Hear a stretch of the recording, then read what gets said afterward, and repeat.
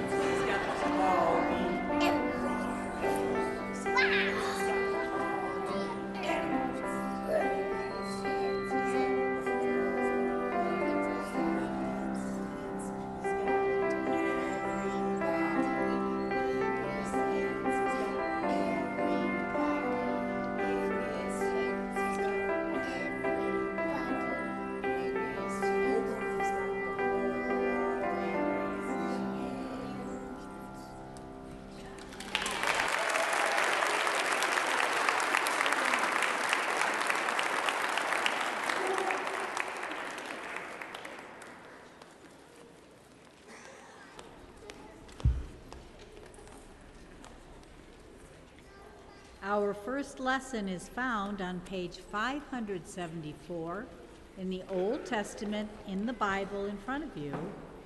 It's from Psalm 50, page 574.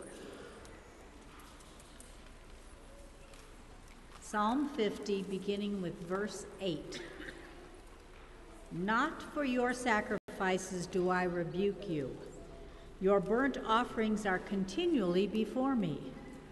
I will not accept a bull from your house or goats from your folds.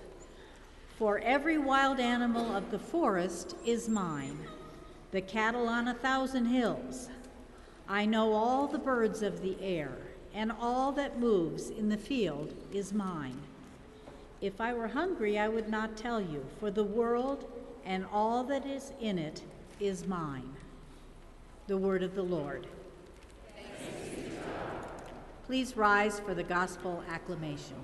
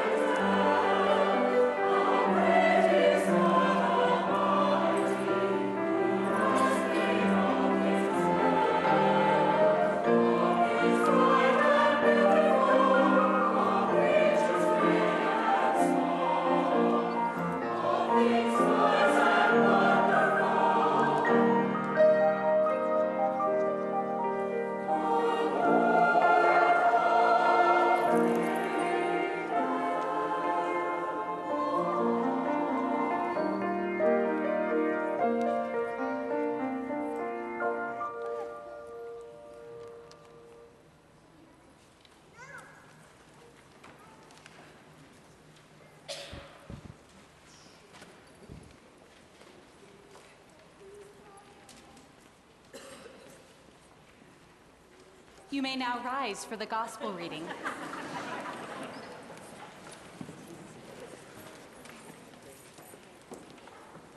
The Holy Gospel according to Matthew, the 10th chapter. Glory to you, O Lord. This reading can be found on page 10 of the back portions of your Bible in the New Testament, beginning with the second part of the 25th verse. If they have called the master of the house Beelzebul, how much more will they malign those of his household? So have no fear of them, for nothing is covered up that will not be uncovered, and nothing secret that will not become known. What I say to you in the dark, tell in the light, and what you hear whispered, proclaim from the housetops. Do not fear those who kill the body but cannot kill the soul. Rather, fear him who can destroy both soul and body in hell. Are not 2 sparrows sold for a penny? Yet not one of them will fall to the ground apart from your Father. And even the hairs of your head are all counted. So do not be afraid. You are of far more value than many sparrows. The gospel of the Lord. Praise to you, O Christ. You may be seated.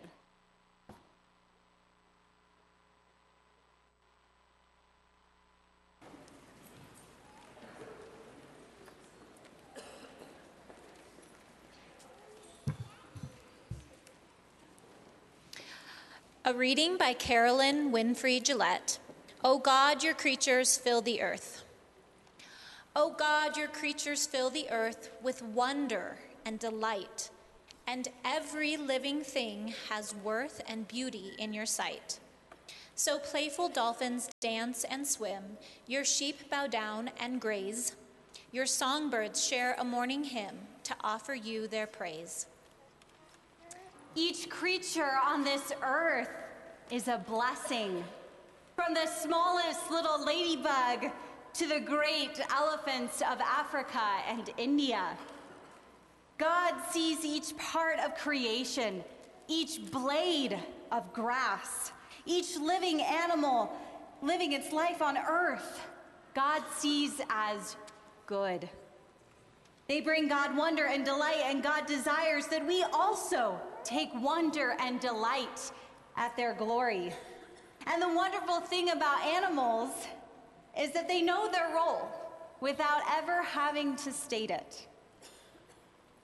Every blade of grass or soaring willow tree knows its purpose. They know their role. They're living just in the way God designed them to. They're the best dolphin or yellow-tailed woolly monkey that they can be. They live as they were made to live. How do we live? You made the pets we welcome in, their wondrous blessings too. With paws and whiskers, wings and fins, they offer praise to you. O Lord, you call us to embrace these creatures in our care. May we show kindness, love, and grace to all pets everywhere. Our pets offer praise to God by bringing delight into all of our lives. They don't strive for it, they just do it. Their very lives, their very existence is a work of praise. What can we learn from them? How can we make our lives of praise just simply by being? And these animals are entrusted to us to protect and to care for by showing love to those whom God created first. We show love to God. You make the creatures on each farm. You know the things they need. May they grow healthy, safe from harm, and safe from human greed. Just as a shepherd loves the sheep, you know their joy, their pain. Lord, bless the animals we keep. May all farms be humane. We are aware of the ways that we have failed animals, especially animals of the farm. We have used them as corporate machines. We have made their very existence slaves to our consumption. May we be forgiven for supporting industries that use animals as products. and not as God's good creation for us to protect. We don't always exist in the ways God intended for us to. We don't always use our intellect for the betterment of creation. Sometimes we use it for our own wallets or our own cheap production. And until we face this reality, we cannot be good stewards of our earth and the creatures that dwell upon it. Forgive us, O God, for sometimes bullying the bountiful creation that you have made. May we learn to love all animals, even those who we desire to use for meals. May we think like those native to these lands, who honored their kill beforehand and gave thanks for the meat it provided. Help us to honor our world and not to bring shame to it. Your creatures live in every land. They fill the sky and sea. O Lord, you give us your command to love them tenderly. We called to have dominion here, to care for them always.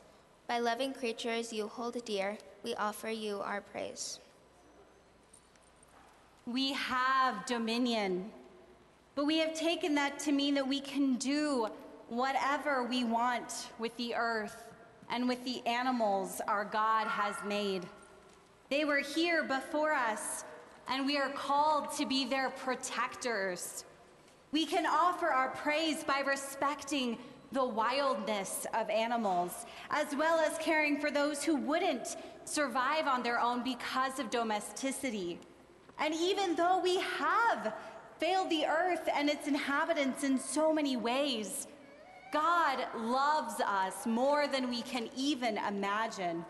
If not even one sparrow will fall to the ground without our God knowing it and loving it, how much more can our God love us, even with our failings?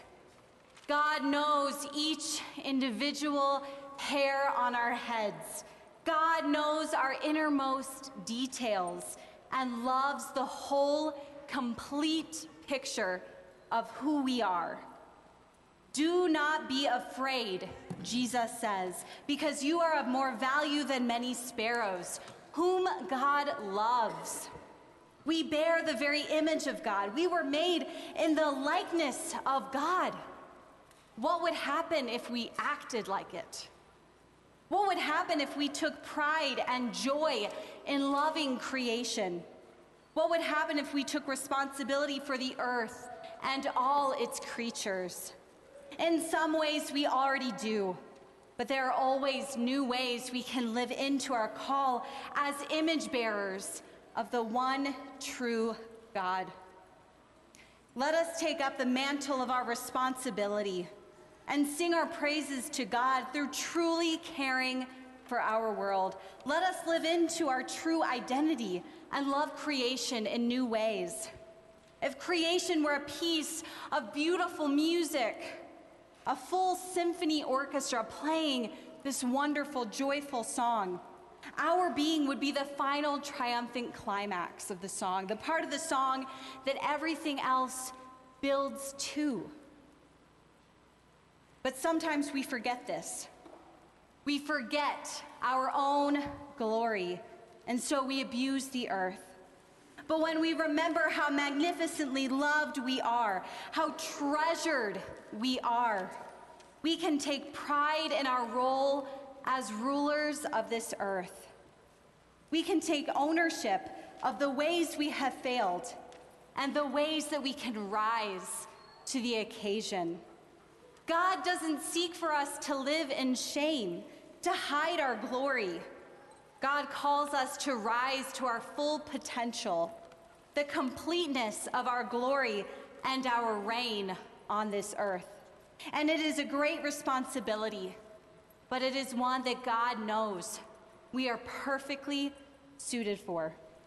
So give praise this day to creation and give praise to our Creator. Thanks be to God. Amen.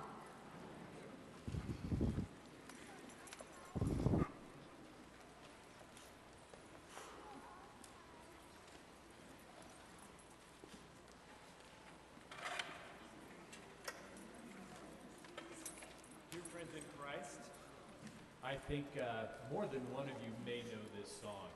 So I fully expect to hear you singing out. I'm going to sing through the chorus of this once, and then I'll invite everyone to sing along. And the chorus will be in between each of the verses, and let's just sing out as nice and loudly as we can. Okay, so let's hear it.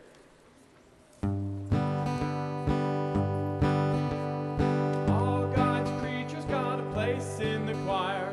Some sing low and some sing higher. Some sing out loud on the telephone wire. And some just clap their hands or pause or anything they got now. All right, are we ready? And here. All God's creatures got a place in the choir.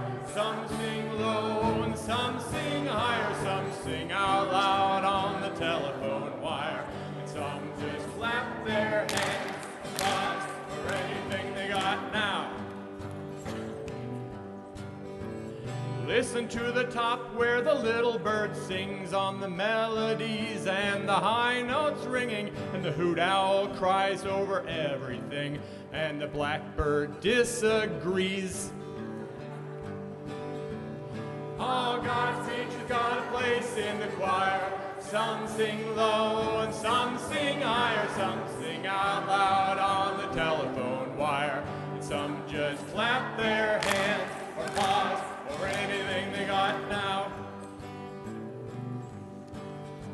Singing in the nighttime, singing in the day, when the little duck quacks and he's on his way, and the otter hasn't got much to say, and the porcupine talks to himself.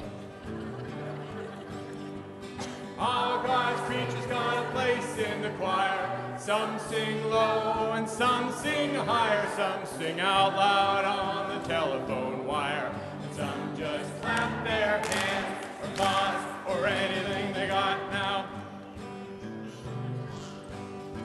The dogs and the cats, they take up the middle, while the honeybee hums and the cricket fiddles. The donkey brays and the pony neighs, and the old gray badger sighs. All God's creatures got a place in the choir. Some sing low and some sing higher. Some sing out loud on the telephone wire. And some just clap their hands or pause for anything they got now. Listen to the bass, it's the one on the bottom where the bullfrog croaks and the hippopotamus moans and groans with a big to-do, and the old cow just goes moo. All God's creatures got a place in the choir. Some sing low and some sing higher. Some sing out loud on the telephone wire. And some just clap their hands or pause for anything they got.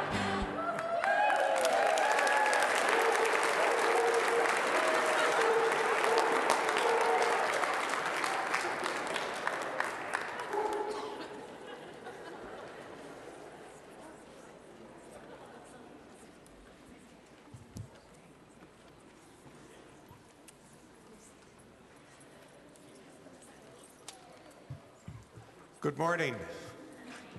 The Lord be with you.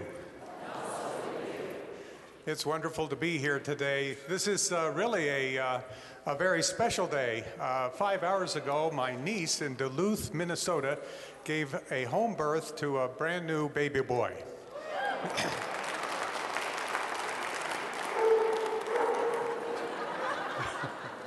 It's also a very important day, a big day, a day to celebrate, because it's the first time we've invited our companion animals into the sanctuary. Welcome, companion animals. You're welcome. Good dog, good dog. This is really about God, the triune God, and this dog over here. It's a manifestation of God's love for us to have these animals in our life. It's a healing thing that we have, and we're very appreciative of it. And that's one reason for our celebration today. I'm happy to be here and read the Sermon to the Birds, composed by St. Francis of Assisi in 1220. In the 13th century, these words were written. There's one word in the first sentence called bounded. It's really about being bonded to our animals. It's a very old word, but it's important because it's how we see in the manifestation God's binding to ourselves and all living creation. The sermon goes like this. My little sisters, the birds, much bonded are ye unto God, your Creator, and always in every place ought ye praise him, for that he hath given you liberty to fly about everywhere, and has also given you double and triple raiment. Moreover, he preserves your seed in the ark of Noah, that your race might not perish out of the world. Still more are ye beholden to him for the element of air, which he hath appointed for you. Beyond all this ye sow not, neither do you reap, and God feedeth you, and giveth you your streams and fountains for your drink, the mountains and the valleys for your refuge, and the high trees whereupon to make your nests. And because ye know not how to spin or sew, God clotheth you and your children.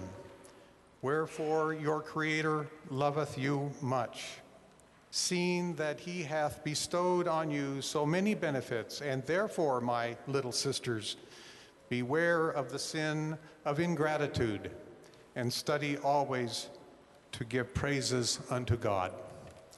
The Sermon of St. Francis.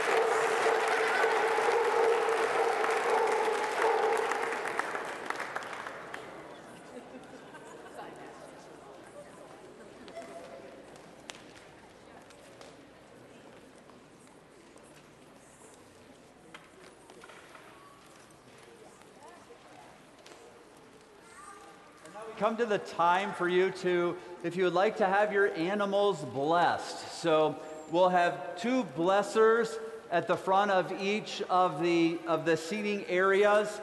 And just as it works for you, bring your animal up. If they don't come up in groups of 10 or 12, that's probably more helpful. But just sort of give yourself some space if you need it in between animals. Come up to one of the blessers that are there. So I think maybe Jack, you and Annelle can be here. I'll be here in the middle with Janet. If you happen to have a cat, I invite you to take it to Janet because she's not allergic to cats. And if you happen to have a reptile, go ahead and bring it to me because she doesn't like those. And either one of us can take dogs, so that will work. And then David and Rachel will be over here blessing animals. So we have some music during this time. We invite you just to come forward, spend a couple of minutes with your animal to have it blessed, and we'll enjoy some music and blessing as this goes along.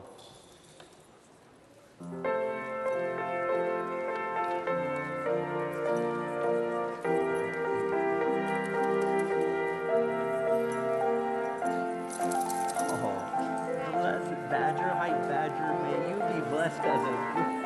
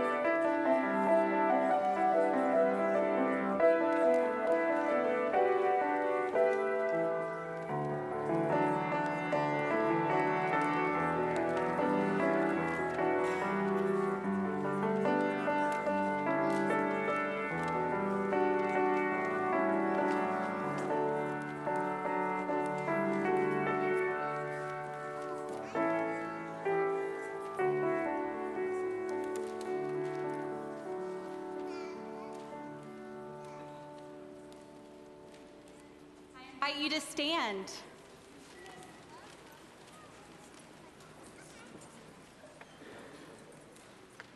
Let us pray.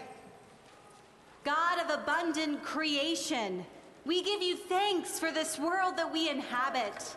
Help us to remember how to be good stewards of this place and to all the creatures who dwell among us. We are so honored by you, and you seek to give us the responsibility of dominion over creation. We do not take this lightly. We pray for all the pets who have given us joy throughout our lives, who are here with us in this space. We pray for our neighbor who is in need. Help us to share love and hope and to be signs of your great love for the world.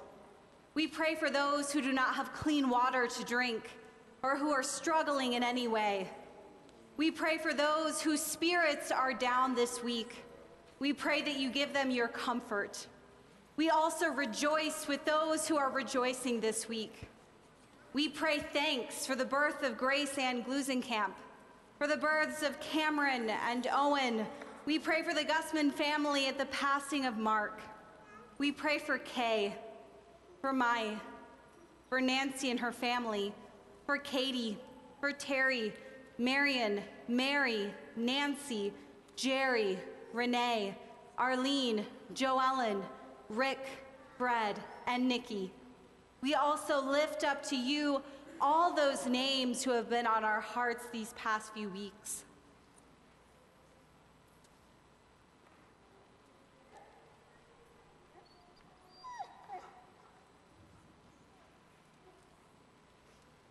All this we pray in the name of your Son, Jesus Christ, our Savior and Lord. Amen. You may be seated. I think we've got some Abundantly Bethany ministry opportunities to share.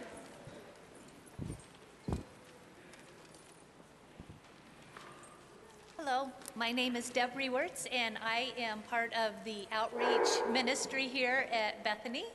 And with the outreach ministry, the big thing that's changed this year for outreach is we are going to change Be the Blessing to Living the Blessing. So with Living the Blessing, we need the whole congregation to be involved. We're going to have 4 times a year where you can go out and help in the community in different ways to service the community out there. After service today, if you want any questions about it, I will be in the fellowship hall, and I can let you know how you can come out and help us be living the blessing. So, like, we can't do it alone. It's going to take the whole congregation. It takes a village to take care of our outreach out there. So please come and talk to me after the service, and we can talk about it. And you can bring your animal. They can't go in the fellowship hall, so maybe I'll be out in the courtyard so you can talk to me out there. Other things that is going on this week is that Kathy Eggleston, they will be having at 7 o'clock on Friday. They're going to be having a celebration of life for Kathy. Kathy was here for many years bringing us music, and there's going to be a wonderful concert in memory of her, of music for her. Another fun thing that we're going to be having is Trunk or Treat. It's a brand new this year on the 26th. That's Saturday, the 26th at 10:30. Come and decorate the trunk of your cars, and you can come in a costume too and hand out candy to the kids. And then the last thing is on the 27th, the youth, many of our youth will be affirming their baptism through their confirmation, and it will be at the 10:30 service. Just a reminder of that, if you've been coming to that service, it's a wonderful service. Both my kids went through it, is that it is a little bit longer service that day, so plan for that. Thanks, and come visit me. All of these ways that we are in ministry together happen because we are people of a God who is abundant upon us. And when we respond in abundance, well, ministry just comes to life for everyone. And so now, as an act of worship, our offering will be received.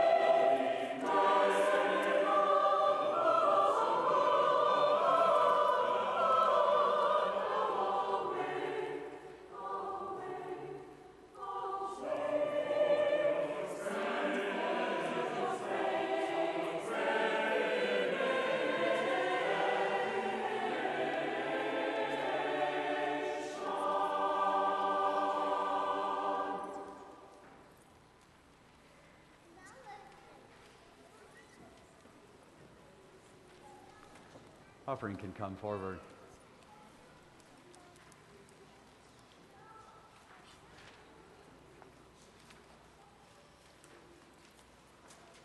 And as our offering is presented, just a note about the end of our worship service this day. So we'll have our benediction and ascending hymn, and then a dismissal. And if at that point you would like to exit, please feel free to do so. If you have an animal that's had enough, or if you have enough of them, whichever it is, feel free to go. But if you would like to stay for a brief liturgy and sharing of communion, we just invite you to come forward. You can sit in the first couple of rows or just gather even standing in here. We'll share in our brief liturgy of communion and then share that communion together. So those opportunities for you. In the midst of that, after the dismissal, give us a couple of minutes to just wash our hands, and then we'll be ready for the communion service.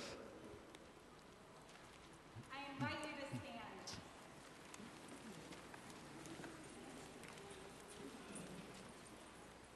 As we go forth on this joyous day, may we remember the reign that we have, that we are stewards of creation, and that all God's creation matters. So may we be filled with the love, joy, and delight of God the Father, Son, and Holy Spirit. Amen.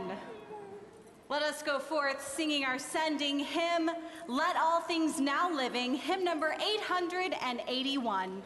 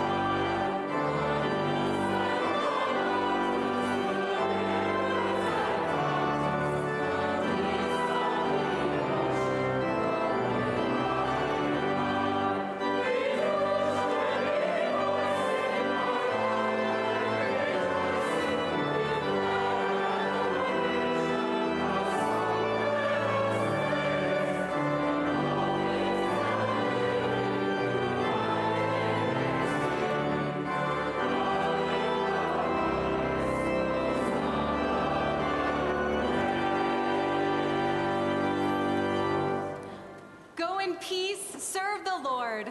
Thanks be to God.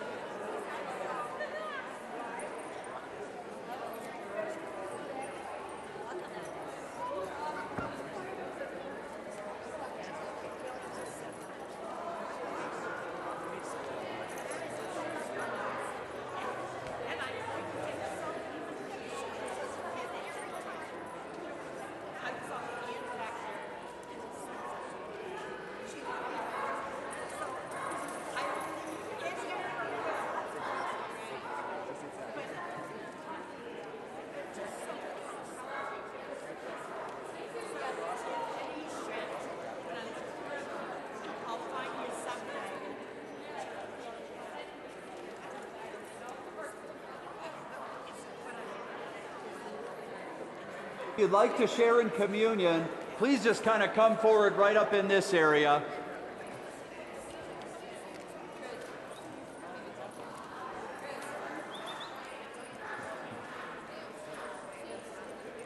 One, two, three, four, five. Okay. So we're each just going to take a session right here and there. Just let them come and rotate in. And then whoever's got gluten.